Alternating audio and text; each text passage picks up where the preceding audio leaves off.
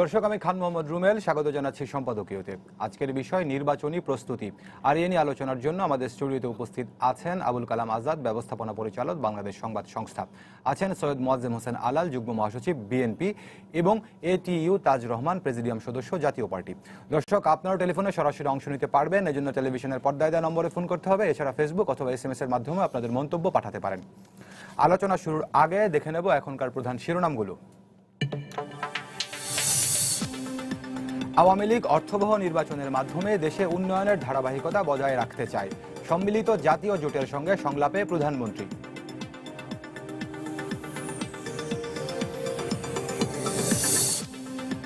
ইসির সঙ্গে বৈঠকে সংলাপের ফল আসার পর তফসিল ঘোষণার দাবি ঐক্যফ্রন্টের, অনুমতি পেলেও সোহরাওয়ার্দীতে সমাবেশের।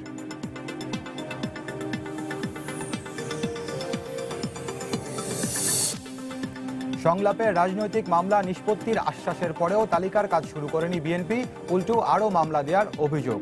বিরোধিতার জন্য এমন বক্তব্য, বলছে আওয়ামী লীগ। নির্বাচন সামনে রেখে অস্ত্রের চোরাচালান বাড়ার আশঙ্কা পুলিশের। ইসির নির্দেশনা পেলে অবৈধ অস্ত্র উদ্ধারে অভিযানে প্রস্তুত আইনশৃঙ্খলা রক্ষা বাহিনী।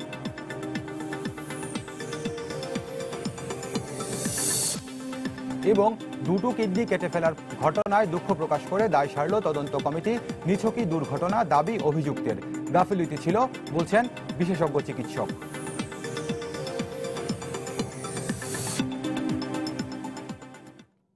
দর্শক, শিরোনাম দেখছিলেন, মূল আলোচনায় যেতে চাই। এর মধ্যে জেনেছেন যে আজকে আমাদের আলোচনার শিরোনাম নির্বাচনী প্রস্তুতি। আপনারা জানেন যে নির্বাচনকে কেন্দ্র করে বিভিন্ন রাজনৈতিক দলের সঙ্গে সংলাপ চলছে। 1 নভেম্বর 1 তারিখে ঐক্যফ্রন্টের সঙ্গে সংলাপ করেছে সরকার, তারপরে ধারাবাহিকভাবে সংলাপ চলছে। আজকেও একটি সংলাপ ছিল। আর এর পাশাপাশি নির্বাচনী প্রস্তুতিও নিচ্ছে দলগুলো, এবং সংলাপগুলোও নির্বাচনী প্রস্তুতির অংশ হিসেবেই মনে করছেন সংশ্লিষ্টরা। তো এসব বিষয় নিয়ে আজকে আমরা আলোচনা করব। সৈয়দ মোয়াজ্জেম হোসেন আলাল, আপনাকে দিয়ে আলোচনা শুরু করতে চাই। সেটি হচ্ছে, জাতীয় ঐক্যফ্রন্ট প্রধানমন্ত্রীর সঙ্গে বা সরকারের সঙ্গে আলোচনার জন্য যখনই চিঠি দিয়েছে, চিঠির আমরা দেখেছি খুব অল্প সময়ের মধ্যে চিঠির ব্যাপারে ইতিবাচক সাড়া দেওয়া হয়েছে এবং সংলাপ হয়েছে প্রথম দফা। দ্বিতীয় দফাতে হয়তো 7 নভেম্বর আবার হওয়ার কথা। তো এরপর অন্যান্য অনেক রাজনৈতিক দলও সংলাপের আগ্রহ প্রকাশ করে চিঠি দিয়েছে এবং তাদের সঙ্গে পর্যায়ক্রমে সংলাপ হচ্ছে। তো তখন আমরা দেখেছিলাম বিভিন্ন গণমাধ্যম এরকম রিপোর্ট করেছিল যে ঐক্যফ্রন্টের পরে পরে যখন অন্যান্য রাজনৈতিক দলগুলো সংলাপের চিঠি দিচ্ছে, সংলাপ হচ্ছে, সবার সঙ্গে সংলাপ হচ্ছে, তখন বিষয়টি একটু হালকা হয়ে গেছে, এরকম গণমাধ্যম রিপোর্ট দেখেছি। কিন্তু পরবর্তীতে আপনারা যখন দ্বিতীয় দফায় আবারও চিঠি দিলেন এবং সেইটার ব্যাপারেও সাড়া এসেছে, আপনারা 7 তারিখে সংলাপ করবেন আবারও। তার মানে বিষয়টা কি এরকম যে ঐক্যফ্রন্টের যে হালকার বিষয়টি আসলে থাকলো, ঐক্যফ্রন্টকে সরকার গুরুত্ব দিচ্ছে, এরকমটা কি মনে করেন আপনারা? আমরা তো প্রথম থেকেই, আপনাকে ধন্যবাদ, প্রথম থেকেই আমরা মনে করছি যে সরকার আমাদের দাবি দেওয়াগুলোর বিষয়ে গুরুত্ব দিচ্ছে। যদি নাই দিত তাহলে হঠাৎ করে, যেখানে আওয়ামী লীগের সাধারণ সম্পাদক সহ দায়িত্বশীল নেতারা 12 ঘন্টা আগেও তুচ্ছতাচ্ছিল্য করে উড়িয়ে দিয়েছেন এবং অনেক শক্ত শক্ত ভাষায় আমাদেরকে আক্রমণ করেছেন, সেখানে প্রধানমন্ত্রী কিন্তু তার একক সিদ্ধান্তের মাধ্যমেই এটাকে ঘোষণা করেছেন বা ঘোষণা করিয়েছেন। সেদিক থেকে এটা ওনাকে ধন্যবাদ জানাতে হয়। উনি এটাকে গুরুত্ব দিয়েছেন এবং সেই অনুযায়ী অ্যাক্টও করেছেন।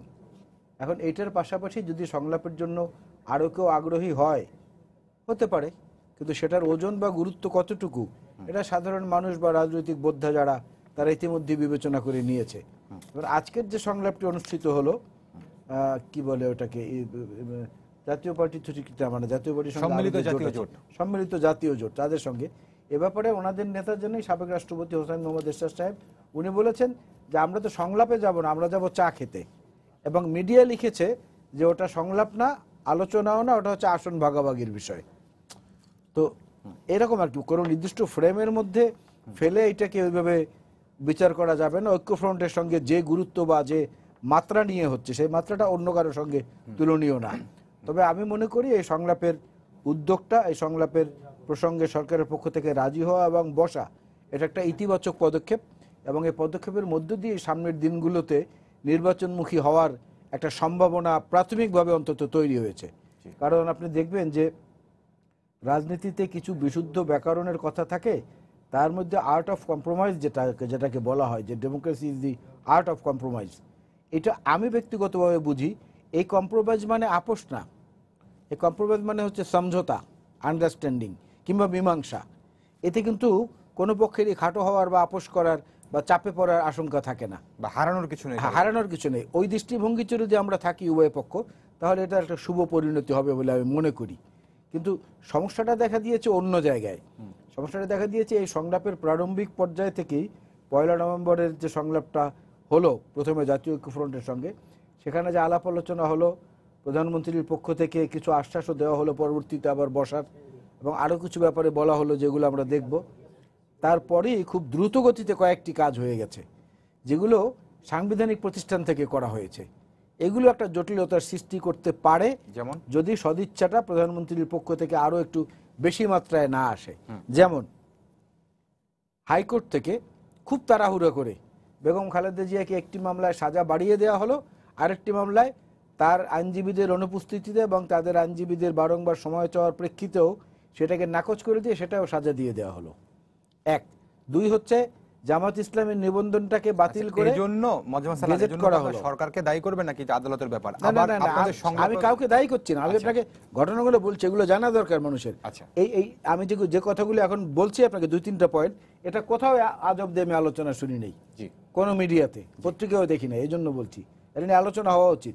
2টো মামলায় এভাবে সাজা দেওয়া হলো এবং সাজা বাড়িয়ে দেওয়া হলো, আইনের যে সঠিক প্রসেস সেইটাকে অ্যাবজর্ব না করি। দ্বিতীয় হচ্ছে জামাত ইসলামের নিবন্ধনটাকে বাতিল করে গেজেট করে দেওয়া হলো, অথচ তাদের আপিল পেন্ডিং এখনো অ্যাপিলেট ডিভিশনে। আমার কাছে রেফারেন্স সহ আছে, অ্যাপিলেট ডিভিশনে সেটা এখনো পেন্ডিং, কিন্তু গেজেট করে দিল। মানে আরেকটা আইনগত জটিলতা তৈরি করলো উচ্চ আদালত। আর নির্বাচন কমিশন যেটা করেছে তড়িঘড়ি করে খুব দ্রুত গতিতে, যেটা কারো চাওয়ার মধ্যে ছিল না, মুষ্টিমেয় 2-1টি স্টেক হোল্ডার ছাড়া, সেই ইভিএমটাকে আরপিও সংশোধন করে সেটাকে বৈধ করে নিয়ে খুব দ্রুত ইভিএম পদ্ধতি নিয়ে আগানো শুরু করলো, ইভিএম মেলা শুরু করলো, এই করলো ওই করলো এই। আর তৃতীয় হচ্ছে ইভিএম মেলা কিন্তু আগে হয়েছে, আপনার সংলাপের আগে। না, ইভিএম মেলা তো আগে শুরু হয়েছে। আমি বলছি এই যে পদক্ষেপগুলো যে নিল, আরপিও যে সংশোধন করে এটাকে চূড়ান্ত করলো তড়িঘড়ি করে গেজেট করে, সেটা বলছে আর কি। ইভিএম মেলাও সেটাও তারা একতরফাই শুরু করেছে। এটা প্রারম্ভিক আলোচনা স্টেক হোল্ডারদের মধ্য থেকে বেশিরভাগ রাজনৈতিক দল বিরোধিতা করেছে, শুধু বিএনপি না, ইভেন ওয়ার্কার্স পার্টি, ইভেন জাতীয় পার্টি, ইভেন গণতন্ত্রী পার্টি, তারাও বিরোধিতা করেছে। ওয়ার্কার্স পার্টি তো সরকারের অংশ, জাতীয় পার্টি সরকারের অংশ, গণতন্ত্রী পার্টিও 14 দলের অংশ, তারাও 39টা রাজনৈতিক দলের মধ্যে 21টা দল মনে বিরোধিতা করেছে, তারাও করেছে, সেটাও আগানো হলো। আরেকটা জিনিস হচ্ছে যে মামলাগুলোর ব্যাপারে আমরা যে কথাগুলো বলেছিলাম, প্রধানমন্ত্রী অত্যন্ত মনোযোগ দিয়ে এটা শুনেছেন এবং বলেছেন যে আপনারা সেই তালিকা আমার কাছে পৌঁছান।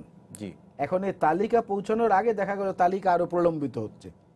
গতকালকেও মামলা হয়েছে, গ্রেফতার হয়েছে, তার আগের দিনও মামলা হয়েছে, গ্রেফতার হয়েছে, নতুন মামলা, নতুন করে গ্রেফতার, সারা দেশে প্রলম্বিত হচ্ছে। কিন্তু আপনার তালিকার তৈরির কাজ কি শুরু করেছেন? তালিকা তো অন্তহীন তালিকা। এটা একটা পর্যায়ে থামলে না আমি তালিকাটা তৈরি করব। এখন তালিকা একটা প্রধানমন্ত্রীকে আমরা দিলাম বা ওনার অফিসে দিলাম, দেওয়ার পরে দেখা গেল সেই তালিকায় আরো 100 যোগ হয়েছে পরবর্তী একদিনের মধ্যে। আরেকটা বার সাপ্লিমেন্ট দেওয়া যায়, সাপ্লিমেন্ট দিলে হলে সংলাপের তারিখটাও কোথাও আবার সাপ্লিমেন্টারি ডেট এক্সটেন্ড করতে হবে। সুতরাং এগুলো কিন্তু জটিলতা সবকিছুই। আমি এগুলো সরকারের দায় বা দোষের কারণে বলছি না, এগুলো তৈরি করা হচ্ছে। আপনি দেখেন আবার একই সঙ্গে বলা হলো যে অমুক দলকে নিবন্ধন দেওয়ার জন্য নির্দেশনা দেওয়া হলো, বিএনপির গঠনতন্ত্র সংশোধনী গ্রহণ না করার জন্য নির্দেশ দেওয়া হলো। আবার তৃণমূল বিএনপি নাজমুল হুদা সাহেবের, যিনি এখন পর্যন্ত দুদকের মামলায় আপিল এখন পর্যন্ত পেন্ডিং, নিম্ন আদালতে হাজির হননি, তার স্ত্রী সহ, তার প্রেয়ারের ভিত্তিতে হাইকোর্ট আবার অর্ডার দিল যে তৃণমূল বিএনপিকেও নিবন্ধন দেওয়া হোক। এই জটিলতাগুলো সৃষ্টি করা হচ্ছে সাংবিধানিক প্রতিষ্ঠান থেকে। এতে সংলাপের যে আবহ বা যে রিদমটা তৈরি হয়েছে সেইখানে একটা দূষিত বাতাস প্রবেশ করেছে। এইটাকে বের করতে না পারলে এই সংলাপের পরিণতি খুব বেশি ভালো হবে এমনটা আমি আশা করি। ধন্যবাদ আপনাকে। আজাদ ভাই, আপনার কাছে আসতে সেটা হচ্ছে ওবায়দুল কাদেরকে উদ্ধৃত করতে চাই একটু। আজকে তিনি গণমাধ্যমের সঙ্গে কথা বলেছেন, তো ওবায়দুল কাদেরকে উদ্ধৃত করে গণমাধ্যমে যেটি ছাপা হয়েছে সেখানে তিনি বলছেন যে যুক্তফ্রন্টের দাবিগুলোর মধ্যে 2-3টি এর মধ্যে মেনে নেওয়া হয়েছে। তিনি বলছেন, ওবায়দুল কাদের বলছেন ঐক্যফ্রন্ট না যুক্তফ্রন্ট, ঐক্যফ্রন্ট, দুঃখিত আমি, ঐক্যফ্রন্টের 2-3টি দাবি এর মধ্যে মেনে নেওয়া হয়েছে। সেখানে তিনি কি বলছেন সেটি বলছেন যে বিদেশি পর্যবেক্ষক চেয়েছিলেন সেটি দেওয়া হবে, যদিও তিনি বলেছেন নির্বাচন কমিশনের এখতিয়ার। তারপরে তিনি বলছেন যে লেভেল প্লেইং ফিল্ডের কথা বলছেন। তো সেই ক্ষেত্রে ওবায়দুল কাদের বলছেন যে নির্বাচনকালীন সময়টাতে প্রধানমন্ত্রী এবং মন্ত্রীরা কেউ জাতীয় পতাকা ব্যবহার করবেন না, তারা দলীয় পতাকা ব্যবহার করবেন এবং যেটি বলছেন যে সেই সময়টাতে সংসদ নিষ্ক্রিয় থাকবে। তো এই জায়গাগুলোতে তিনি বলছেন দাবি মেনে নেওয়া হচ্ছে, কিন্তু ঐক্যফ্রন্টের তো মূল দাবি তো ছিল হচ্ছে নির্বাচনকালীন সরকার এবং সংসদ ভেঙে দিয়ে নির্বাচন করা। তো ওই দাবিগুলো এখনো পর্যন্ত কোনো সিদ্ধান্ত আসেনি, 7 তারিখে আবারও বৈঠক। তো এই জায়গাটাতে এই দাবিগুলো মানলে এই ঐক্যফ্রন্ট কি খুব বেশি আশ্বস্ত হতে পারবে বা কতটা হতে পারবে, আপনি কি মনে করেন? ধন্যবাদ রুমেল আপনাকে। আসলে যে কথাটা যে একটু আগেই আলাল সাহেব যে কথাটা বললেন যে 1 তারিখে তাদের সাথে যে বৈঠকটা হয়েছে সেই বৈঠকে কিন্তু মাননীয় প্রধানমন্ত্রী শেখ হাসিনা, ওবায়দুল কাদের সাহেব যে কথাগুলো বলেছেন এই দাবিগুলো মেনে নিয়েছেন এবং আপনি সূচনা বক্তব্য বলেছেন যে তাদের তালিকা দেওয়ার কথা সেটাও বলেছেন। এবং এখন আবার নতুন করে গ্রেপ্তার যে কথাটা মাননীয় প্রধানমন্ত্রী সরাসরি তাদের বৈঠকেই বলেছেন ঐক্য ফ্রন্টের সাথে যে সুনির্দিষ্ট যদি ক্রিমিনাল অফেন্স না থাকে তাহলে রাজনৈতিক কারণে কাউকে গ্রেপ্তার করা হবে না। নিশ্চয়ই সেটা আইনশৃঙ্খলা রক্ষাকারী বাহিনীর কাছে এই মেসেজ গেছে, না যাওয়ার কথা না। তো নতুন করে ওইভাবে রাজনৈতিক কোনো কারণে গ্রেপ্তার হওয়ার কথা না, কিন্তু তাদের যে তালিকাটা দেওয়ার কথা ছিল মাননীয় প্রধানমন্ত্রী যেটি বলেছেন যে আপনারা তালিকা দেন, যাচাই বাছাই করে তিনি দেখবেন। সরকার প্রধান হিসেবে নিশ্চয়ই একটি দলের প্রধান হিসেবে, শাসক দলের প্রধান হিসেবে তিনি এগুলো যখন কথা বলেন সেই কথাটি তিনি তো রাখেন। তো যে কথাটা ওবায়দুল কাদের সাহেব বলেছেন যে লেভেল প্লেইং ফিল্ড, আর আপনি যে সরকার, হ্যাঁ তাদের এখন মূল দাবি যেটা হচ্ছে, একটি সময় ছিল তাদের দাবি যে কোনো অবস্থাতেই শেখ হাসিনার অধীনে নির্বাচন করবেন না, এটি তাদের বিভিন্ন সময় বিভিন্ন নেতারা বলেছেন। তারপরে সংসদ ভেঙে দেওয়ার কথা বলেছেন, আর শেখ হাসিনার অধীনে কোনোভাবেই নির্বাচন না। সেই জায়গাটা আবার কিন্তু ঐক্যফ্রন্ট এখন বলছেন যে শেখ হাসিনার অধীনেই সরকার থাকতে পারে, তাতে আমাদের কোনো আপত্তি নেই। তাদের যে জায়গাটি একেবারে কনসাস করে এনেছেন যতদূর আমি জানি যে সংসদটা ভেঙে দিতে হবে, আর হচ্ছে মানে নির্বাচনকালীন সরকার এই সরকারই থাকুক, কিন্তু টেকনোক্রেট হিসেবে আরও কয়েকজন বিরোধী দল থেকে ঐক্যফ্রন্ট বা অন্যান্য সব মিলে যে ঐক্য মানে টেকনোক্রেটের যে কোটা 10 ভাগ সেখানে নেয়া, আবার সেখানে তাদের স্বরাষ্ট্র মন্ত্রণালয়, সম্ভবত জনপ্রশাসন আর তথ্য মন্ত্রণালয় চেয়েছেন। এই দুই দাবি, আর একটা দাবি কোনটা হচ্ছে, দুটোই তো না মোটা দাগে মোটা দুটা, আরেকটা কি মানে আবার যেটি বিষয় হচ্ছে ওই জায়গাগুলো মুক্তি আছে, সেই জায়গাটা সেনাবাহিনী ইভিএম ব্যবহার না করা, না ওগুলো তো অনেকগুলো ছিল। মূল জায়গায় এসে আমার মনে হয় যে 7 তারিখে যে বৈঠকটা তাদের সাথে হবে সেখানে মানে সংখ্যাটা কম থাকবে এবং বিশেষজ্ঞ পর্যায়ের লোকজনই থাকবে বলে ধারণা করছি। সেখানে আইনজীবীরা থাকবেন, যে আইনজীবীরা সংবিধান বিশেষজ্ঞ এবং আইনে যথেষ্ট পারদর্শী, তাদেরকে নিয়েই বসবেন এই কারণে যে সংবিধানের মধ্য থেকেই যাতে এই সমাধানগুলো করা যায়। তো এই সে জায়গাটায় যেটি হচ্ছে যে ওবায়দুল কাদের সাহেব তো বলেছেন যে বিএনপি চেয়ারপারসনকে প্যারোলে মুক্তির ব্যাপারে যদি তারা চান অনায়াসে তারা প্রধানমন্ত্রীর সাথে কথা বলতে পারেন, সরকারের সাথে কথা বলতে পারেন। এটি আদালতের ব্যাপার, নিশ্চয়ই সরকার কিভাবে কি করবেন সেটি তো দেখতেই পারে। আমার ধারণা যে জায়গাটা কিন্তু অনেক সংকুচিত হয়ে এসছে। আগে যে বিরোধগুলো ছিল সেই জায়গায় ইতিবাচক অর্থেই, এবং মানে মূল কথাটা হচ্ছে যখন আমি ব্যক্তিগতভাবে কখনোই সংলাপের পক্ষে ছিলাম না, তারপরে যখন সংলাপ যখন হয় সেটি সবারই কিন্তু প্রত্যাশা পূরণ করে যে যখন সংলাপ হয়েছে সেই জায়গায় আপনি দেখেন যে গণস্বাস্থ্যের জাফরুল্লাহ চৌধুরী সাহেব বলেছেন যে সংলাপটি হচ্ছে ইতিবাচক। এই সংলাপে সন্তুষ্ট হন নাই কেউ, এটা বলেছেন। অসন্তুষ্ট হয়েছেন, ব্যর্থ হয়েছে সংলাপ, এটি তো কেউ বলেননি। বিএনপিরও শীর্ষ নেতা মঈন খান বলেছেন যে হ্যাঁ এই সংলাপটি সফল এ কারণে যে কেউই তো আমরা অসন্তুষ্ট হয়েছি এ কথা বলিনি। দুজনেই বিএনপি ঘরানা, একজন তো বিএনপির শীর্ষ পর্যায়ের নেতাই, আরেকজন বিএনপি ঘনিষ্ঠ মানে বুদ্ধিজীবী, বীর মুক্তিযোদ্ধা, তারা বলেছেন। তো সেই জায়গাটায় আমার মনে হয় যে সংলাপ যেটি হয়েছে এবং পরবর্তী পর্যায়ে আবার এটি অব্যাহত থাকবেন, যেটি মাননীয় প্রধানমন্ত্রী শেখ হাসিনা বলেছেন তাও কিন্তু অব্যাহতই আছে, অর্থাৎ 7 তারিখে আবার বসবেন তারা। এবং আপনি জানেন ভালো করেই, সবাই আমরা জানি যে 4 তারিখে বা 5 তারিখের মধ্যে, আজকে 5 তারিখ, নির্বাচন কমিশন শিডিউল, নির্বাচনী তফসিল ঘোষণা করার কথা ছিল, সেটি কিন্তু পিছিয়েছে। এই পিছানোর দাবিও কিন্তু ছিল ঐক্য ফ্রন্টেরই। ইতিমধ্যে আবার যুক্তফ্রন্টও ডায়ালগ করেছেন, সংলাপ করেছেন প্রধানমন্ত্রীর সাথে। আর আজকে তো জাতীয় পার্টি এবং তাদের নেতৃত্বাধীন যে জোট, হ্যাঁ। সম্মিলিত জাতীয় জোট, তা সেই জোট মানে মূল পার্টি তো জাতীয় পার্টি, অন্যরা আছেন, যেটি ওই যে ঐক্য ফ্রন্টের মধ্যে মূল পার্টি হচ্ছে শক্তিশালী পার্টি হচ্ছে বিএনপি, বাকিরা তো যা আছেন আমরাও জানি, তারাও জানেন। তারা গরম কথা বেশি বলেন, কিন্তু শক্তি যার কম থাকে সে তো একটু কথা বেশি বলবে, এটা এক জায়গায় না এক জায়গায় পূরণ করতেই হয়। তো যাদের শক্তি বেশি থাকে তারা একটু কমই কথা বলেন। তো সব দিক থেকে মনে হয় যে সংলাপটা, যেটি আপনি নির্বাচন প্রথমেই বলেছেন সূচনা বক্তব্যে, নির্বাচনমুখী, আমার ধারণা সবাই এই ফাঁকে ফাঁকেই কিন্তু যার যার প্রস্তুতি সর্বোচ্চ পর্যায়ে নিয়ে নিচ্ছেন। মানে আমরা যদি মনে করি যে মোয়াজ্জেম হোসেন আলাল সাহেব তার নির্বাচনী এলাকায় এই যখন টকশো করেন, তার এলাকা আবার বিচ্ছিন্ন রাখছেন, তাও না, জনগণের এমনি করে সবাই কিন্তু যারা নির্বাচনে প্রতিদ্বন্দ্বিতা করবেন, রাজনৈতিক নেতারা বিভিন্ন দলে, যা তারা কিন্তু তাদের এলাকায় যোগাযোগ ঠিকই রেখেছেন। সপ্তাহখানেকের মধ্যেই ধরেন যে দাবি পূরণ হলো না, যতটা পারলো তারা যেমন চাপে রাখার চেষ্টা করছেন সরকারকে, সরকার আবার কৌশল করবেন, সবাই কৌশল টুশলেই তো ভদ্রভাবে। তো সবকিছু মিলিয়ে যে পরিবেশটা, এই পরিবেশটা শান্তিপূর্ণ সহাবস্থানের যদি হয়, এটি সকলের জন্য। ধন্যবাদ আপনাকে। একটু তার জন্য আপনার কাছে আসবো, একটু দর্শক লাইনে আছে, ফোনটা নিয়ে একবার আসছি। জি দর্শক, আপনার পরিচয় দিয়ে প্রশ্ন করুন। আসসালামু আলাইকুম। ওয়ালাইকুম আসসালাম। শামসুল আলম বলছিলাম শ্রীমঙ্গল থেকে। জি বলুন। আমার প্রশ্নটা হলো আলাল সাহেবের কাছে। জি, আমরা জানি বিএনপি একটি বড় রাজনৈতিক দল, ওনাদের সাথে দীর্ঘদিন জামাতও ছিল, কিন্তু এই দুই দল মিলে গত 10 বছরের মধ্যে আওয়ামী লীগের কাছ থেকে কোনো যৌক্তিক কোনো দাবি ওনারা আদায় করতে পারেনি। কিন্তু এই নির্বাচনের পূর্ব মুহূর্তে 4 দলের 4 জন বড় নেতা, জানি ওনারা খুব বড় মাপের মানুষ, কিন্তু ওনাদের সাথে তো লোকজন নেই, শুধুমাত্র ওনাদের হয়তো সভাপতি সেক্রেটারি, এদের দিয়া এই নির্বাচনের পূর্ব মুহূর্তে আওয়ামী লীগের কাছ থেকে কি দাবি ওনারা আদায় করতে পারবেন? জি ধন্যবাদ আপনাকে। আলাল ভাই প্রশ্নের উত্তর দেবেন, তার আগে এটি তাজুর রহমান আপনার কাছে আসতে চাই। আলাল ভাই যেটি বলছিলেন যে গণমাধ্যমে এরকম ছাপা হয়েছে যে আপনারা আসন ভাগাভাগির কথা বলতে আজকে সংলাপে গিয়েছেন ইত্যাদি নানা বিষয় ছাপা হয়েছে। তা আসলে আজকে সংলাপটি তো শেষ হয়েছে, আমরা যতদূর জানি আপনাদের দলের চেয়ারম্যান তিনি বনানী কার্যালয়ে যে ব্রিফিং করার কথা, শেষ পর্যন্ত ব্রিফিংটি আমরা এখনো পর্যন্ত যতদূর জানি হয়নি। তো আসলে কোন বিষয়গুলোকে আপনারা গুরুত্ব দিয়েছেন এই সংলাপে? ধন্যবাদ আপনাকে এবং দুই বিজ্ঞ আলোচককে।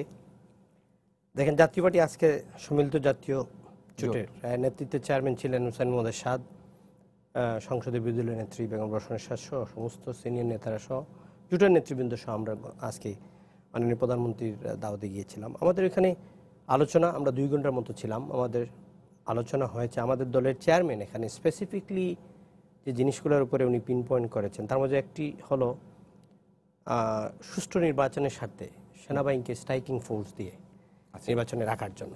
স্ট্রাইকিং ফোর্স হিসেবে ম্যাজিস্ট্রেসি ক্ষমতা যাচ্ছেন না, নো ম্যাজিস্ট্রেসি, স্ট্রাইকিং ফোর্স হিসেবে। আর ইভিএমটা একটু আবার চিন্তা করার জন্য, যে ইভিএম পদ্ধতিটা এটা দুনিয়াতে একটা নতুন ডিজিটাল সিস্টেম, বাট এটাতে বিভিন্ন দেশের এটার মানে হ্যাকিং কার্যকারিতা এখনও ইন্ডিয়ার মতো দেশেও হচ্ছে, ওটাতে একটু রিথিঙ্ক করার জন্য মাননীয় প্রধানমন্ত্রীকে রিকোয়েস্ট করেছেন। আমরা সংবাদপত্র তার লিখবেই, সংবাদের কাজই হলো লেখা এবং পাবলিক ইন্টারেস্ট নিয়েই কথা বলবে। জাতীয় পার্টি এটা পাবলিক ইন্টারেস্ট আছে, এই জন্য সংবাদপত্রে লিখবেই। দলের চেয়ারম্যান আজকে কোনো দাবি দেওয়া এগুলো সময় আলাপ হয় নাই। আর দলের আজকে কি আলোচনা হয়েছে এটা দলের দায়িত্বপ্রাপ্ত নেতারা আছেন, ওনারা প্রেস ব্রিফিং করবেন। আপনি জানেন প্রেস ব্রিফিং করে বলা হয়েছে। আমাদের এখানে অনেকগুলো কথা আসছে। সেই মাননীয় প্রধানমন্ত্রী বলেছেন যে এই সংসদ উনি সবচেয়ে ভালো একটা সংসদ হিসাবে দেখেন। তার কারণটা হলো যে 96, 2008 এই সংসদগুলোতে বিরোধী দলের জন্য সংসদে কথা বলা যেত না, কাজ করা যেত না, আন্দোলন ছিল।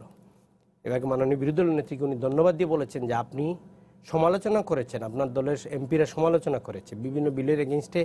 ইভেন সরকারি লাস্ট যে বিল ছিল গ্রেপ্তার করার জন্য সরকারি কর্মকর্তাকে পারমিশন লাগবে, সেটার বিরুদ্ধে কিন্তু আমার অবস্থান ছিল বিরোধী দলে। এই গঠনমূলক সমালোচনার জন্য সংসদে কাজ করার জন্য যতটুকু 10 ভাগ করার কথা সেখানে 20 ভাগ করেছি, এই জন্য ধন্যবাদ জাতীয় পার্টিকে। আর আমাদের দলের থেকে বলা হলো আমরা নির্বাচনে সাংবিধানিকভাবে নির্বাচন করতে প্রস্তুত এবং 300 আসনে আমরা প্রস্তুত নির্বাচন করার জন্য। আমাদের দলের চেয়ারম্যান একই বক্তব্য বিরোধী দলের নেত্রীও বলেছেন যে আমরা 300 আসনে আমাদের ক্যান্ডিডেট রেডি, আমরা 300 আসন নির্বাচন করার জন্য আমরা প্রস্তুত, আমরা করব। আমাদের সাথে আর একটা ছোটো পরিসরে আলাপ হতে পারে, যেটা দলের আমাদের সুযোগ্য মহাসচিব বা আরও সিনিয়র নেতৃবৃন্দ দলের চেয়ারম্যান সিলেক্ট করে দেবেন, ওনারা যাবেন, আলোচনা হবে আমাদের সাথে, আর একটা আলোচনা হইতেও পারে। সুষ্ঠু নির্বাচনের সাথে জাতীয় পার্টির আজকের বক্তব্য যে আমরা সুষ্ঠু নির্বাচনের সাথে সবার অংশগ্রহণে একটা নির্বাচন চাই। আপনি বলছেন 300 আসন আপনারা প্রস্তুত। এর আগে আমরা দেখেছিলাম আপনাদের দলের চেয়ারম্যান এইচ এম এরশাদ তিনি বলেছিলেন যদি বিএনপি না আসে তাহলে জাতীয় পার্টি 300 আসনে নির্বাচন করবে। এখন 300 আসনের কথা বলছে, এখন কি আপনারা বিএনপি আসুক বা না আসুক 300 আসনই করবেন এরকম থেকে আপনার সিদ্ধান্ত? আমি আপনাকে বলি যে এটা আমাদের দলের চেয়ারম্যান বলে আসছেন আমরা প্রস্তুত 300 আসনে। যদি বিএনপি না আসে দিব, আসলে আমাদের কোন ফরম্যাটে কোন কনসেপ্টে আমরা নিয়ে যাব, আমরা যদি জোট করতে যাব না আমরা আলাদা নির্বাচন করব, সেটা আমাদের সিদ্ধান্ত হবে। আপনি জানেন এখনকার রাজনৈতিক প্রেক্ষাপটে প্রতিদিন রাজনৈতিক পলিটিক্স অফ কনভিনিয়েন্স এভরিডে একটা চেঞ্জ হচ্ছে। সবাই যার যার যার অবস্থান থেকে বলা হচ্ছে। ঐক্যফ্রন্ট বলছে তারা স্বরাষ্ট্র চায়, আপনার জনপ্রশাসন চায়। কিন্তু আপনাকে একটা কথা বলি, হাইকোর্টের কিন্তু রায় আছে, তথ্য চায়। হাইকোর্টের একটা রায় আছে, অর্ডার আছে, সেই অর্ডারে বলা হয়েছে নির্বাচনকালীন সরকারে কোনো অনির্বাচিত ব্যক্তি থাকতে পারবেন না। এই সরকারের মন্ত্রিসভায় 4 জন আছেন অনির্বাচিত টেকনিক্যাল কোটায়। এই 4 জন কেউ থাকবেন কিনা আমার সন্দেহ আছে। কারণ এই রায় যদি সরকার মেনে নিতে হয় তাহলে এই টেকনিক্যাল কোটার যারা আছেন ওনাদেরকেও রিজাইন করতে হবে। এখন আপনার জনপ্রশাসন, কারণ 2008-এ বিএনপি তখন বিরোধী দল ছিল, তাদেরকে অফার করা হয়েছিল সংসদে প্রতিনিধিত্বকারী দল। এখন তো বিরোধী দলে নাই, প্রতিনিধিত্ব নাই, সেটা কি করে সম্ভব হবে? আর 7 দফা তো আমাদের 1 দফাও নাই। আমাদের ইভিএমটা এবং স্ট্রাইকিং ফোর্স হিসাবে সেনাবাহিনীকে, সেটাই আমাদের দাবিতে মনে ছিল। জি, ধন্যবাদ আপনাকে। মজা মাসে আলাল ভাই, দর্শক একটি প্রশ্ন করেছিল আপনাকে, সেটি নিশ্চয়ই আপনি বুঝতে পেরেছেন। সঙ্গে আমি আরেকটি প্রশ্ন করতে চাই, সেটি হচ্ছে যে আপনারা এই যে সংসদ ভেঙে দিয়ে নির্বাচনের কথা বলছেন এবং সেজন্য গতকালকে আমরা দেখেছিলাম যে কয়েকজন আইনজীবীদের সঙ্গে আপনার মত বিনিময় করেছেন। তো তাদের স্বাধীন মালিক তিনি যেটি বলেছেন যে 123 অনুচ্ছেদের 3-এর খ অনুযায়ী হচ্ছে সংসদ ভেঙে দিয়ে নির্বাচন অনুষ্ঠান সম্ভব, সংবিধান সম্মতই বলছেন। কিন্তু যদি সংসদ ভেঙে দেন আপনারা, তাহলে তখন সরকারে কে থাকবে? সংসদ যদি না থাকে তাহলে সরকারের ব্যাপারে আপনারা কি ভাবছেন, মানে ওই নির্বাচনকালীন সময়টাতে? ভালো কথা বলেছেন। সেটাও কিন্তু ওই প্রস্তাবনার মধ্যেই আছে এবং সেই প্রস্তাবনাটা একটু অপেক্ষা করলেই 7 তারিখে আমরা দেখতে পাবো, কারণ এটা খুঁটিনাটি বিশ্লেষণ করে দেখা প্রস্তাবনা আপনাদের প্রস্তাবনায় আছে। কিন্তু আমি বলছি সংবিধানের যে আমাদের প্রস্তাবনাটাই সংবিধান অনুযায়ী আছে। আচ্ছা, কিন্তু 123 অনুচ্ছেদের 3-এর খতে যেটা আছে সেটা যদি আমি আপনাকে একটু আমি জানি আপনার পড়ার দরকার নাই সেটা। এই 123-এর মধ্যেই সংবিধান রেখেও নির্বাচন করার প্রভিশন আছে, আবার সংবিধান ভেঙেও আছে। 123-এর 3-এর ক অনুযায়ী সংবিধান রেখে আর খ অনুযায়ী ভেঙে। ওইটাই বলছি বাবা, অত বলার তো দরকার নেই। ক খতে দুইটা এটার মধ্যে আছে, কথা ছোট করার জন্য আমি বলছি। কিন্তু বড় জটিলতাটা দেখা যায় এই জায়গাটা গিয়ে যখন কনফ্লিক্ট হয় আপনার আরপিওর সাথে, তখন ইলেকশন কমিশনের যে রিপ্রেজেন্টেশন অফ পিপলস অর্ডার যেটা আরপিওর, সেখানে এখন কি আছে আপনি দেখেন। এখন শুধুমাত্র বইয়ের ভাষা কিংবা গণতন্ত্রের ভাষাই তো মূল না, হোয়াট ইজ প্র্যাকটিক্যালি এক্সিস্টিং। এখন যেটা আছে সেটা হলো যে কোনো সংসদ সদস্য স্থানীয় সরকার নির্বাচনের ব্যাপারে কোথাও প্রচারণা করতে পারবেন না। সিটি কর্পোরেশন থেকে সমস্ত পর্যায়ে আমরা দেখেছি। এমনকি কোনো সংসদ সদস্য সংসদের কোনো শূন্য আসনের উপনির্বাচনেও প্রচারণায় যেতে পারবেন না। অথচ অন কন্ট্রারি কত বড় একটা বিপরীতমুখী ব্যাপার, সংসদ থাকবে, উনি এমপি থাকবেন, উনি নমিনেশন পেলে দাপটের সাথে নির্বাচন করবেন, পুলিশ সহ ওই যে স্কুল বা কলেজগুলোর চেয়ারম্যান উনি আছেন সেগুলোর কর্মকর্তা সহ এবং সকল বাহিনী সহ। আর যদি এমপি না থাকেন, অন্য কোনো নমিনেশন পায়, ওই একই দাপট ব্যবহার করে তাকে পরাজিত করার জন্য যত ঝামেলা করার তা করবেন। তো এই যে দ্বিমুখী নীতি, এখানেই তো ক্লাস হয়ে যাচ্ছে এসে। সেই জন্য আমি বলছি যে একটু অপেক্ষা করতে হবে এ সম্পর্কে, যেহেতু বিশেষজ্ঞদের, সংবিধান বিশেষজ্ঞদের নিয়ে আর কি আমরা বসেছি।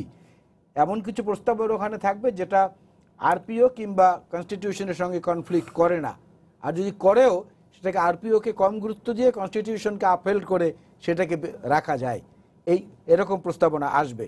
সুতরাং এটা নিয়ে খুব বেশি দুশ্চিন্তার কিছু নয়। আমরা কিন্তু বারবার বলছি যে যেটা প্রস্তাবনাটাই 7 তারিখে যেটা মাননীয় প্রধানমন্ত্রী আবার গ্রহণ করেছেন, সেই দিনকে আমাদের যে প্রস্তাবনা থাকবে সেটা থাকবে পুরোপুরি সংবিধানের আওতার মধ্যেই, সংবিধানের বাইরে কোনো কিছু হবে না। আর সম্মানিত দর্শক যে প্রশ্ন করেছেন তাকে আমি বলি, অনেক কিছুই অনেক সময় হয়, আবার অনেক কিছুই হয় না। আজাদ ভাই বলেছেন যে মাননীয় প্রধানমন্ত্রী যেহেতু বলেছেন, আমাদের বিশ্বাস রাখা উচিত মামলাটামলাগুলোর ব্যাপারে, কারণ উনি যেটা বলেন সেটা তো উনি রাখেন না। আমি বিনয়ের সাথে বলছি, উনি অনেক মেজর ব্যাপারই রাখেন নাই, অনেক মেজর ব্যাপার। যেমন একটা নির্বাচনী কমিটমেন্ট ছিল এবং উনি জাতীয় সংসদে এটা প্রকাশ্যে ঘোষণাও দিয়েছিলেন যে সরকারি দলের এমপি মন্ত্রীদের প্রতি বছরের সম্পদ বিবরণী প্রকাশ্যে জানাতে হবে। পরবর্তীতে কিন্তু আর হয়নি, এবং পরবর্তীতে আরেক নির্বাচনে গিয়ে আমরা দেখেছি তারা কারো কারো সম্পদ আগের সময়ের হলফনামা থেকে 500 থেকে 1300 গুণ পর্যন্ত বৃদ্ধি পেয়েছে। মিডিয়ার কল্যাণে আমরা জেনেছি। তার কোনো বিহিত হয়েছে কিনা আমরা দেখি নাই, সুনির্দিষ্ট এরকম কোনো বিচার ব্যবস্থা দেখি নাই। তারপরে উনি বলেছিলেন যে একটা সময় সাগররুনির হত্যাকাণ্ডের পরে উত্তেজিত হয়ে খুব বেশি যখন লেখালেখি হচ্ছিল, প্রতিবাদ হচ্ছিল সাংবাদিক সমাজের পক্ষ থেকে বিশেষ করে, তখন বলেছিলেন আমরা কারো বাড়ি বাড়ি গিয়ে পাহারা দিতে পারবো না। এখন দেখছি যে বাড়ি বাড়ি না, পকেটে পকেটেও পাহারা দিচ্ছেন, কে কোথায় টেলিফোনে আমরা কি কথা বলছি তার উপরে সেগুলোকে রেকর্ড করে ছেড়ে দিয়ে সেগুলোর উপরে আবার মামলা করা হচ্ছে। সুতরাং সব কথা যে উনি রাখতে পারেন এমনটা কিন্তু না। উনি নির্দেশনা দিয়েছিলেন, সেটাও এক্সিকিউটিভ অর্ডার ছিল, যে কোনো পরিবহনের মালিক কোনো ড্রাইভারকে 5 ঘন্টার বেশি টানা গাড়ি চালাতে দিবেন না, 5 ঘন্টার বেশি সে চালাবে না।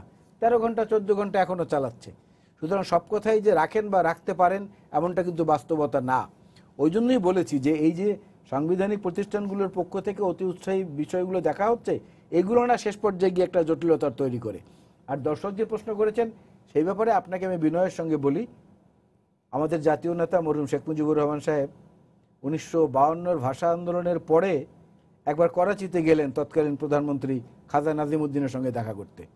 দেখা করে উনি বললেন যে আওয়ামী লীগ একটি বিরোধী পার্টি, তাকে কাজ করার সুযোগ দেওয়া উচিত, কারণ কাজ করার সুযোগ যদি না দেন তাহলে গণতন্ত্র বিকশিত হবে না।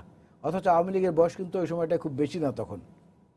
তো তখন উনি এই কথা বলেছেন, আলোচনা করেছেন, আলোচনা হচ্ছে, হবে না কেন, যে কারোর সঙ্গে হতে পারে। আর যাদেরকে আমরা নিয়েছি তাদেরকে যে নির্বাচনের জন্যই নিয়েছি, নির্বাচনে জেতার জন্য, এমন কথা তো আমরা বলি নাই। আমরা তো বলেছি যে গণতন্ত্রকে একটি প্রাতিষ্ঠানিক ভিত্তির উপরে এবং ভোটাধিকার, গণতান্ত্রিক অধিকার ফেরত পাবার যে একটা দাবি, সাধারণ মানুষের আকাঙ্ক্ষা, সেটাকে বাস্তবায়নের জন্য।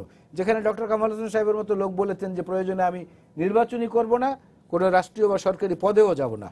That is our commitment. এটা নির্বাচনকে জেতা বা পরাজিত হওয়ার আশঙ্কা কিংবা আশা থেকে নয়। জি, ধন্যবাদ। আজাদ ভাই, আপনার কাছে আবার একটু আসতে চাই, যেহেতু 7 তারিখের সংলাপের আবার বসবে, সেই বিষয়টা তো বলতে চাই। এবং আপনি যদি বলছেন যে এখন পর্যন্ত সংকুচিত হয়ে আসে জায়গাগুলো ইতিবাচক ভাবেই, তো আরেকটি খবর সেটি হচ্ছে যে ওবায়দুল কাদের বলছেন যে তারা 7 তারিখ আলোচনায় আসুক, যদি তাদের প্রস্তাব সংবিধান সম্মত হয়, যদি সংবিধান সম্মত হয় তাহলে যুক্তিসঙ্গত প্রস্তাব হয় তাহলে সেটা আলোচনার ভিত্তিতে গ্রহণ করা যেতে পারে। তাহলে আবার ঐক্যফ্রন্ট যেটি বলছে তারা যে প্রস্তাবটি দিবে সেটি সংবিধান সম্মতই। তাহলে এইখানে এই 7 তারিখের সংলাপে ইতিবাচক মানসিকতা বা ইতিবাচক যে ধারাটা চলছে এখন সেটি আরেকটু এগোবে, এমনটা কি মনে করেন আপনি? তাই তো মনে হয়। মানে সরকারি দলের, শাসক দলের সাধারণ সম্পাদক যে কথাটা বলছেন, এই কথাটা আমাদের বিশ্বাস রাখতেই হবে। এবং আলাল সাহেব তারা যে কথাটি বলছেন যে সংবিধানের বাইরে তারা কোনো কিছুই করবেন না, সংবিধানের মধ্যে থেকেই। এখন দুই পক্ষের সংবিধান বিশেষজ্ঞ যারা, তারাই তো বসবেন। তারা বসে আপনি আমি এখানে বললেও কিছু হবে না, না বললেও কিছু হবে না। তিনি যে কথাটি বলেছেন দায়িত্ব নিয়েই বলেছেন যে সংবিধানের মধ্যে যা যা আছে সংবিধানের মধ্যেই আমরা পারবো। এখন কারা সঠিক কারা ব্যাঠিক, বা তারা যেটা আলাল সাহেব যেটা বলছেন যে আমরা সংবিধানের বাইরে কিছুই বলবো না, সংবিধানের মধ্যে থেকেই আমাদের প্রস্তাবনাগুলো যাবে, তারাও বলেছেন যে সংবিধানের মধ্যে হলে আমরা মানবো, সেখানে ব্যাখ্যার বিষয়টা থাকবে। এখন ব্যাখ্যাটা কিভাবে হবে সেই জন্য আমাদের একটু অপেক্ষা করতে হবে 7 তারিখ পর্যন্ত। একটা লাইন বলে আমি ছেড়ে দিই, এটা হচ্ছে যে সংবিধানের মধ্যেই কিন্তু সংবিধান সংশোধনের বিধানাবলীও রয়েছে। জি জি জি জি, ধন্যবাদ আপনাকে। এটি তাজুর রহমান, আপনার কাছে আবারও আসি। সেটি হচ্ছে এর আগে আপনি বলছিলেন যে গণমাধ্যমে অনেক কথাই লেখা হয়, তারপরে গণমাধ্যমে এমনটাও দেখেছি যে জাতীয় পার্টি এই সংলাপে যেটি বলছে তারা আর বিরোধী দলে থাকতে চায় না। এই সংসদে তো আপনারা বিরোধী দলে আছেন, সরকারে আছেন, তারা বলছে আগামী নির্বাচনটাতে তারা বিরোধী দলে থাকতে চায় না। তার মানে কি আপনারা সরকারের সঙ্গে থাকতে চান, এরকম ইচ্ছাই? দেখেন, রাজনৈতিক বক্তব্য আপনাকে একটু আগে বলেছি, সব দল, ঐক্যফ্রন্ট বলেন, বিএনপি বলেন, আওয়ামী লীগ বলেন, আমরা বলি, এটাকে আমরা বলি পলিটিক্যাল ডিসকোর্স। এটা সবসময় রাজনৈতিক বক্তৃতা আমরা দেই। এটা আপনার নির্বাচনের জন্য না, এটা আমাদের প্রত্যেকটা রাজনৈতিক দলে, পৃথিবীর সব দেশে গণতান্ত্রিক প্রসেস। এটা আপনি একটা বক্তব্য দিবেন, এটা বক্তব্য বাসমান থাকবে, সেটার মধ্যে থেকেই আমরা একটা কিছু বাইরে নেব। আমাদের দল, আমরা বলেছি সরকারের ক্ষমতায় যাওয়ার জন্য প্রত্যেকটা রাজনৈতিক দল, পৃথিবীতে গণতান্ত্রিক রাজনৈতিক দলগুলা আন্দোলন, সংগ্রাম, আমরা গঠনমূলক সমালোচনা সব কিছু করে ক্ষমতায় যাওয়ার জন্য। আপনার দলের এজেন্ডা বাস্তবায়ন করতে হলে আপনাকে কিন্তু ক্ষমতায় যেতে হবে। বিরোধী দল থেকে আপনি আপনার যে এজেন্ডা সেগুলো বাস্তবায়ন আপনি করতে পারবেন না। তো আমরা তো মনে করি যে আমরা ক্ষমতায় যাব, আমাদের জনগণ ভোট দিবে, দিয়ে যদি আমরা যাই, তো জনগণের আশা আকাঙ্ক্ষার প্রতিফলন, আমাদের যে বাস্তবায়ন করার, প্রাদেশিক সরকার বাস্তবায়ন করতে চাই, আমাদের যে এই ফর্মুলা আছে আমরা করব, সেটা আমরা একটা রাজনৈতিক দল হিসাবে, তৃতীয় বৃহত্তম রাজনৈতিক দল হিসেবে আমরা আশা রাখি। সেই আশার থেকে আমাদের রাজনৈতিক বক্তব্য। আমরা আগামী নির্বাচনের জন্য প্রস্তুত, নির্বাচন সংবিধানের আঙ্গিকে যেটা হবে সেটাতে যাওয়ার জন্য আমরা প্রস্তুত। আপনি জানেন কেন, সেটাতে একটা কথা আছে, আমরা কিন্তু আমাদের দলের চেয়ারম্যান নিজেই বলেছেন আজকে যে আমাদের এই যে বিটার এক্সপিরিয়েন্স হলো, জাস্টিস শাহাবুদ্দিন আসার পরে আমাদের নেতাকে জেলে দিয়েছেন, তারপরে 6 বছর ক্ষমতায় ছিলেন। আমার দলের চেয়ারম্যান আজকে বলেছেন যে আমার হিমোগ্লোবিন নিচে যাওয়ার পরেও আমাকে ডাক্তার দেখানো হইতো না, আমার যে ওয়াশরুম ছিল সেখানে সিসিটিভি ছিল। তো রাজনৈতিক প্রতিহিংসার যে এই যে ধারাবাহিকতা, এটা যে কত খারাপ, মানে এটা একটা দেশকে মানে একটা কর্নারে নিয়ে যেতে পারে। রাজনৈতিক কালচার আমাদের ঠিক করতে হবে, আমাদের দলীয় কালচার ঠিক করতে হবে, সামাজিক কালচার ঠিক করতে হবে। এই কালচারগুলোতে আমরা আরও ডেভেলপ হতে হবে। আমরা যদি এই ডেভেলপমেন্টে না যাই, তা রাজনীতিতে আমরা বক্তব্য দিব। এই যে মাননীয় প্রধানমন্ত্রীর সাথে ঐক্যফ্রন্টে সংলাপ হচ্ছে, আমরা এটা পজিটিভলি নিচ্ছি, কারণ এই সংলাপ হওয়ার কারণে অনেক দূরত্বগুলো কিন্তু মাননীয় বিরোধী দলের নেত্রী আজকে এটা বলেছেন, আপনাকে ধন্যবাদ জানাই, আপনি সবাইকে ডেকে এনে আলোচনা করছেন। এটা বিরোধী দলের নেত্রী বলেছেন আজকে যে আমরা মনে করি সংলাপের বাইরে গণতান্ত্রিক যদি কথা আপনি বলেন, সংলাপ এজেন্ডা শুধু নির্বাচন কেন, জাতীয় ইস্যুতে, সার্বভৌমত্ব ইস্যু, সবগুলিতে আপনার কিন্তু সংলাপ থাকতে হবে। সংলাপের বাইরে কেন যাব? এই সংলাপের মধ্যে দিয়ে সাংবিধানিকভাবে যদি একটা ফর্মুলায় সরকারি দল আসে, ঐক্যফ্রন্ট আসে, আগামী দিনের যে নির্বাচনটা আসতেছে 2 মাস বাকি, সেই নির্বাচনে যদি অংশগ্রহণমূলক হয়, এদেশের মানুষ যেমন স্বস্তিতে থাকবে, রাজনৈতিক দল তেমন থাকবে, আমরা থাকবো, আপনি থাকবেন। এটাই কিন্তু আমরা সবার চাওয়া। আমরা এটার বাইরে কোনো অ্যানার্কিজম হোক, মারামারি হোক, কাটাকাটি হোক, নির্বাচন নিয়ে কেন হচ্ছে না? আমাদের আরেকটা বক্তব্য হলো যে আমরা নির্বাচন কমিশনটাকে শক্তিশালী করতে কেন পারি না? যদি নির্বাচন কমিশনটাকে শক্তিশালী করতাম, তাহলে আজকে এই সহায়ক সরকার, সংবিধানে আঙ্গিকের সরকার, কোনো কিছু লাগতো না। এটা ব্যর্থতা যেমন সরকারের এখন আছে, বিএনপির আছে, জাতীয় পার্টির আছে, আমরাও ক্ষমতায় ছিলাম। নির্বাচন কমিশনটা নির্বাচন কমিশন কেন, আমাদের সকল আমরা প্রতিষ্ঠানকে আমাদের ততটা গড়ে উঠেছে, সাংবিধানিক প্রতিষ্ঠানগুলোকে আমরা দেখেন প্রসিকিউশনটার পর্যন্ত কিন্তু স্ট্রং করতে পারি নাই। আজকে যে প্রসিকিউশনের জন্য, পুলিশের জন্য আজকে বিএনপি এত নিজের তারা মনে করে যে অত্যাচারিত, এটা তারা থাকা অবস্থায় করে নাই, আমরাও করি নাই। আমাদের উচিত হবে যদি আগামী দিনে আমাদের গণতন্ত্রকে আপনার ডেমোক্রেসি ফ্লারিশ করতে চান, তাহলে আপনাকে আপনার সাংবিধানিক প্রতিষ্ঠানগুলো শক্ত করতে হবে। আমাদের নাম্বার 1 আপনি হলো নির্বাচন কমিশনের সবাই মিলে, সব বৃহত্তর স্টেক হোল্ডার মিলে একটা জায়গায় নিয়ে আসা উচিত। একটা কনস্টিটিউশনাল কমিশন গঠন করা উচিত, যারা নির্বাচন কমিশনারকে চুজ করবে ওখান থেকে। এতে হবে কি, নির্বাচনের এই যে প্রতিটা 5 বছর পর পর যে ঝামেলাটা হয়, এটা থেকে আমরা বেরিয়ে আসতে পারবো। জি, ধন্যবাদ আপনাকে। আলাল ভাই, মাঝখানে আপনি একটু কথা বলছিলেন যে সংবিধানের মধ্যেই সংবিধান সংশোধনের বিধান থাকে, তাহলে আপনারা কি যে প্রস্তাব দিচ্ছেন সেখানে কি সংশোধনের কোনো প্রয়োজনীয়তা থাকতে পারে? না, যদি এরকম আলাপ আলোচনার মধ্যে দিয়ে প্রমাণিত হয় যা থাকতে পারে। আচ্ছা, কিছু কিছু জিনিস আছে, সংসদ যখন বহাল না থাকে, মহামান্য রাষ্ট্রপতির অধ্যাদেশের বলে গ্রহণ করা যায়। আবার এমনও বাংলাদেশের ইতিহাসে আছে যে আমরা মেইন স্টেক হোল্ডার যারা বড় পলিটিক্যাল পার্টিগুলো ঐক্যমতে পৌঁছেছি, তারপরে সেই অনুযায়ী অ্যাক্ট হয়েছে, পোস্ট ফ্যাক্টো অ্যাপ্রুভালের মাধ্যমে পরবর্তী সংসদে সেটাকে অনুমোদন দেওয়া হয়েছে। এই প্রভিশনগুলো তো আমাদের এখানে আছে। এই প্রসঙ্গটাকে খুব গুরুগম্ভীর না করে আমি আপনাকে একটি উদাহরণ দিই। যেমন মনে করেন এই মহাখালী বাস টার্মিনালের ওখানে রাত্রবেলা এখন যদি আপনি যান, আপনার নিয়ন সাইনে দেখবেন, ডিজিটাল নিয়ন সাইনে ডিএমপির পক্ষ থেকে লেখা উঠছে, অজ্ঞান পার্টি মলম পার্টি সম্পর্কে সাবধান। এখন গ্রাম থেকে কোনো মানুষ যদি এসে মনে করে জাতীয় পার্টি আছে, ন্যাশনাল আর্মি পার্টি আছে, বিএনপি পার্টি আছে, অজ্ঞান পার্টি মলম পার্টির নাম তো শুনি নেই, তো এটা বাস্তব এবং বিভ্রান্তির একটা সুযোগ থেকে যায়। আবার এই যে আমাদের দেশে বৃষ্টি হয়, পরে মুষলধারে বৃষ্টি হচ্ছে, কাক ভেজা বৃষ্টি হচ্ছে, ইংরেজিতে বলে ক্যাটস অ্যান্ড ডগস বৃষ্টি হচ্ছে, কিন্তু বৃষ্টিতে কি শুধু কাক ভেজে? মানুষ ভেজে না, শালিক ভেজে না, গাছপালা ভেজে না, সবই তো ভেজে। আপনার সঙ্গে রুজু করে ওইদিন আমাদের এই অনুষ্ঠানে সেই আপনাদের যে বারে জয়নুল আবেদিন তিনি বলছিলেন যে একজনের গল্প যে বলছে যে বিএনপি বলছে যে নির্বাচনের আগে সংসদ ভেঙে দিতে হবে, তাহলে এত বড় সংসদ ভবন সেটা ভাঙবে কিভাবে? তারপরে না, আমি শেষ করে দিচ্ছি। তারপরে হলো আপনার যদি বলে যে ক্যাটস অ্যান্ড ডগস, তার অর্থ কি? মুষলধারে বৃষ্টি, কিন্তু শুধু ক্যাটস অ্যান্ড ডগস তো ভেজে না, বাইরে যারা থাকে সবাই ভেজে।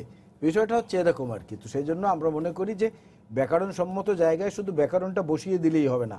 যে কথাটি তাজ বলেছে বা আজাদদ্বয় বলেছে, আমরা তো মোটামুটি কিন্তু একই সুরে একটা জায়গায় এখানে গিয়েছে আজকের আলোচনায়। সেটা হলো যে হ্যাঁ, আমাদের এই রাষ্ট্রীয় ব্যবস্থা, রাষ্ট্রীয় কাঠামোকে মেরামত করার জন্য যা যা করা প্রয়োজন, সেখানে আমাদের সবার দায়বদ্ধতা ছিল। আমরা সবাই সে দায়বদ্ধতা যথাযথভাবে পালন করতে পারিনি। যথাযথভাবে পালন করার একটা অগ্রযাত্রা শুরু হতে পারে এই নির্বাচন এবং এই সংলাপকে কেন্দ্র করে। জি, আলাদা আরেকটা প্রসঙ্গ আপনার কাছে আসছে, সেটি হচ্ছে যে আপনাদের দলের চেয়ারপারসন বেগম জিয়ার প্যারোল নিয়ে একটি কথা হচ্ছে। গতকালকে আওয়ামী লীগের সাধারণ সম্পাদক ওবায়দুল কাদের বলেছেন যে বিএনপি যদি প্যারোলের জন্য আবেদন করে তাহলে সেটি বিবেচনা করা হবে। তো এই জায়গাটাতে আপনারা কি প্যারোলের কথা কিছু ভাবছেন? না, আমরা প্যারোলের কথা ভাবছি না। আমরা জামিনের মাধ্যমে সম্মানজনক মুক্তি হোক এবং মামলা শুনানির মধ্য থেকে ওনার খালাস এবং মুক্তি সেটার ব্যবস্থা করা হোক। কারণ মাননীয় প্রধানমন্ত্রী একটি মামলার ব্যাপারে বলেছেন যে তত্ত্বাবধায়ক সরকারের আমলে দেয়া দুর্নীতি দমন কমিশনের যে মামলাটি হয়েছে জিও অরফানেজ ট্রাস্টের, কিন্তু সেটা দুর্নীতির দায়ে ওনার সাজা হয়নি, হয়েছে পেনাল কোডে। সেটাও এই জায়গাটা আপনাদের দলের ভাইস চেয়ারম্যান খন্দকার মাহবুব হোসেন, যিনি তো আইনজীবী হিসেবে কাজ করেন, বেগম জিয়ার আইনজীবী প্যানেল আছেন, তিনি বলেছেন যে আমরা বিএনপির কেন্দ্রীয় নেতাদেরকে 4 মাস আগেই বলেছিলাম, কিন্তু বিএনপির কেন্দ্রীয় নেতারা এটি বিবেচনায় নেয়নি। প্যারোলের প্রসঙ্গ, হ্যাঁ উনি বলেছেন, উনি একজন বিজ্ঞ আইনজীবী, অনেক সিনিয়র আইনজীবী, ওনার ব্যক্তিগত ওপিনিয়নে এটা মনে করেছেন যে এটা হলে হয়তো তাড়াতাড়ি একটা ব্যবস্থা করা যায়। কারণ আজকের যিনি প্রধানমন্ত্রী তিনিও কিন্তু মঈনুদ্দিন ফখরুদ্দিনের সময় প্যারোলে মুক্তি পেয়ে তারপরে বিদেশে গিয়েছিলেন এবং সেই অবস্থায় এসেই আবার নির্বাচনে অংশগ্রহণ করেছিলেন। এখন এটা ভেরি করে, মানে ম্যান টু ম্যান ভেরি করে বেগম খালেদা যে এটায় রাজি হবেন এমন ধারণা আমাদের মধ্যে নেই। তিনি কিন্তু প্যারোলে মুক্তি নিয়ে বিদেশে চিকিৎসার জন্য গিয়েছেন। উনিও গিয়েছেন প্যারোলে মুক্তি নিয়ে।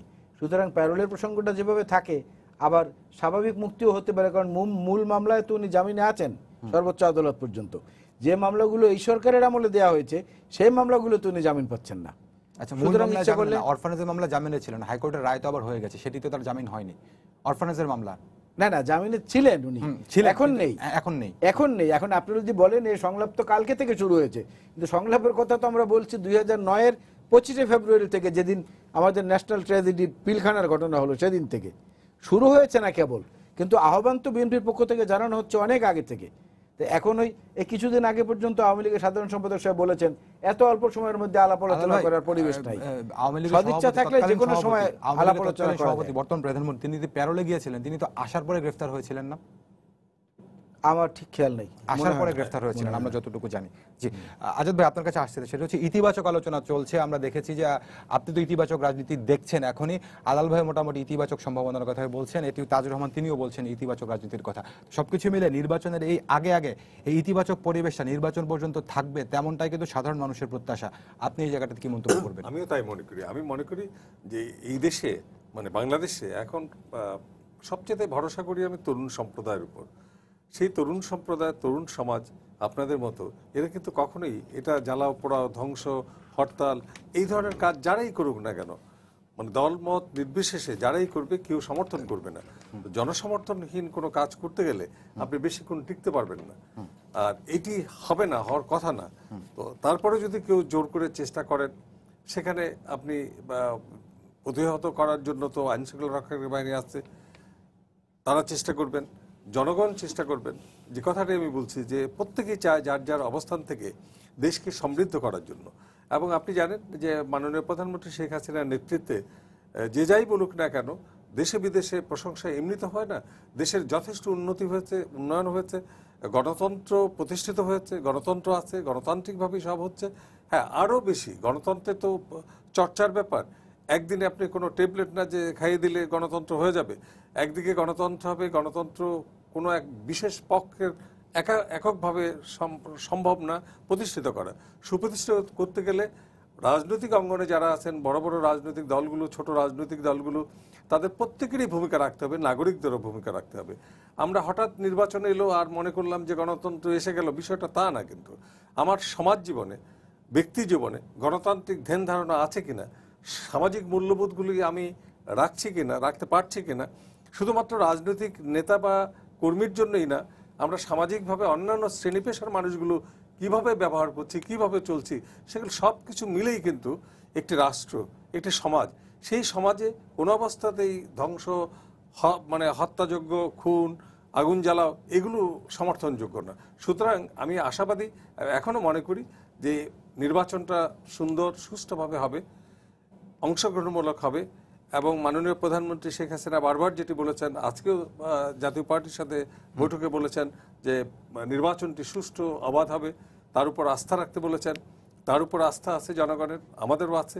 এবং আমি মনে করি যে নির্বাচন পর্যন্ত নির্বিঘ্নেই ইতিবাচকভাবেই সবাই দেখে। ইতিবাচকতা না, একটু সংক্ষেপে একটা বিষয় আপনার কাছে জানতে চাই, সেটি হচ্ছে যে এর আগে আপনি বলছিলেন যে প্রধানমন্ত্রী সব কথা আসলে আস্থা রাখা যায় না, বা প্রধানমন্ত্রী সব কথা রাখতে পারেন না।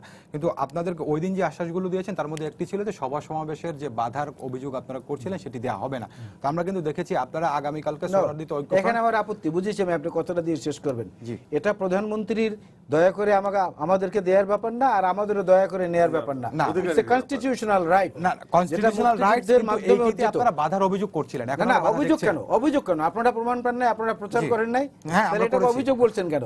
এই যে কথাটি আজাদ ভাই এখন বলেছেন, আমি তো স্যালুট করি ওনার এই কথার জন্য, কিন্তু বাস্তবতাটা কি? বাস্তবতাটা হচ্ছে এই, যখন পোড়া মোবিল দিয়ে আমার বোনকে নির্যাতিত করা হয় পরিবহন ধর্মঘটের নামে, তখন পুলিশ বলে না যে আমরা অ্যাকশনে যাব। যেই বিরোধী দল বলে, আপনারা অনুমতির জন্য যেই পুলিশের কাছে বিরোধী দল গেলেন বলে কেন? তাহলে তো যে পুলিশ সংলাপ- চান্স নেবেই। যেই বিরোধী দল বলে সংলাপ সফল না হলে আন্দোলন করব, তখনই হুঙ্কার দেয় পুলিশ, দমন করব, প্রতিহত করব। What is this? না না, পুলিশের কাছে আপনারা What is যান this? কেন? না, না। রাজনৈতিক দল হিসেবে সভা সেটা সমাবেশ না। করা তো আপনাদের অধিকার। সভা সমাবেশ বাদ দেন ভাই আপনি, যেটা আমি বললাম, এই যে মানুষকে জিম্মি করে যে পরিবহন ধর্মঘটটা করলো, জি। মেয়েদের মুখে, মানুষদের মুখে, শিক্ষার্থীদের মুখে পোড়া মোবিল লাগিয়ে দিল, পুলিশ একজনকেও ধরেছে? একটা মামলা হয়েছে? সেই জায়গাটা পুলিশ কোনো হুঙ্কার দিয়েছে? পুলিশের অনুমতির জন্য কিছু করেছে? মুখাপেক্ষী থাকেন কেন? ঢাকা আপনারা তো বিশ্ববিদ্যালয়ে সমাবেশ করার যৌন অধিকার হয়রানি আপনাদের। হলো কত বছর আগে, পয়লা বৈশাখে একটা লোককে পুলিশ ধরেছে? 7ই মার্চের জনসভায় আওয়ামী লীগের যে পথে পথে ছাত্রলীগের ছেলেরা যে বোনদেরকে নির্যাতন করলো, স্বরাষ্ট্রমন্ত্রী বলল ভিডিও ফুটেজ আছে, বিচার হবে। হয়েছে? শুধু বিরোধী দল কিছু বললেই প্রতিহত করা হবে, শেষ করে দেওয়া হবে, এই করা হবে, ওই করা হবে। এটা তো গণতন্ত্রের পরাকাষ্ঠা না। আইন সবার বেলায় যদি সমান হয়, সেটা করে দেখাতে হবে শাসক গোষ্ঠীর যারা দেশ পরিচালনায় আছে তাদের, তারপরে বিরোধী দলের উপর আঙ্গুল তুলে দেখাতে হবে। এটাই গণতন্ত্রের নিয়ম। গণতন্ত্রের লিটমাস পরীক্ষাটা হলো, যদি আবিধানিক অর্থে বলি, একজন ব্যক্তিও যদি ভিন্ন মত পোষণ করে, রাষ্ট্র তার সঙ্গে কি আচরণ করে সেটাও গণতন্ত্র পরিমাপ করার একটা মাপকাঠি। জি, ধন্যবাদ আপনাকে। এটি তাজুর রহমান পুরো কথা জুড়ে ইতিবাচক কথা বলছিলেন। আগামী নির্বাচনটি খুব কাছাকাছি সময় রয়েছে। নির্বাচন কমিশন এখন যেটি বলেছে যে 8 তারিখে তারা তফসিল ঘোষণা করবে। তবে আপনার সেই ইতিবাচক কথা দিয়ে আমরা শেষ করতে চাই। দেখেন, আমাদের আস্থার যে অভাব রাজনৈতিক দল একের উপরে, এই আস্থাটা যত কমে আসবে, আপনার উপর যত বেশি আমি বিশ্বাস শুরু করবো, তখন রাজনৈতিক ঝামেলাটা কমে আসবে। সেটার জন্য আন্তরিকতার প্রয়োজন। সব রাজনৈতিক দল, সরকার পক্ষ থেকে যদি আন্তরিকতা হাত বাড়িয়ে দেওয়া হয়, বিরোধী দল থেকে যাওয়া হবে। আমরা খোলা মন নিয়ে দেশের স্বার্থে, রাজনৈতিক দলের ঊর্ধ্বে থেকে দেশের স্বার্থটা যখন আপনি প্রাধান্য দেওয়া শুরু করবেন, তখন এই যে রাজনৈতিক পলিটিক্যাল যে ভ্যাকুয়াম, আমাদের কনস্টিটিউশনাল প্রবলেম বারবার যেটা, এটা কিন্তু আর থাকবে না। আমাদের এই কনস্টিটিউশনাল ভ্যাকুয়ামটা কিন্তু মারাত্মক জিনিস। এই যে সংবিধানের আঙ্গিকে আমরা বলতেছি, এই জন্য যে কনস্টিটিউশনাল কোনো ভ্যাকুয়ামটা যেন এদেশে আর না ধন্যবাদ। হয়। আজাদ ভাই, শেষ বাক্যটা বলবেন আপনি। মানে নির্বাচন শান্তিপূর্ণ হবে। আমি আবারও আশাবাদী যে এই নির্বাচনে সব দল অংশগ্রহণ করবেন, যাদের আর কি সামর্থ্য আছে বা অংশগ্রহণ করার কথা সবাই, এবং অংশগ্রহণমূলক নির্বাচন, সুষ্ঠু নির্বাচন, অবাধ নিরপেক্ষ নির্বাচন হবে। আরেকটি জিনিস, একটি সময় ছিল যখন ব্যালট পেপারে সিল দেওয়া, অনেক আগের কথা, সিল দেওয়া যেত, বাক্স বদল করা যেত, সেই সব অবস্থা কিন্তু নাই।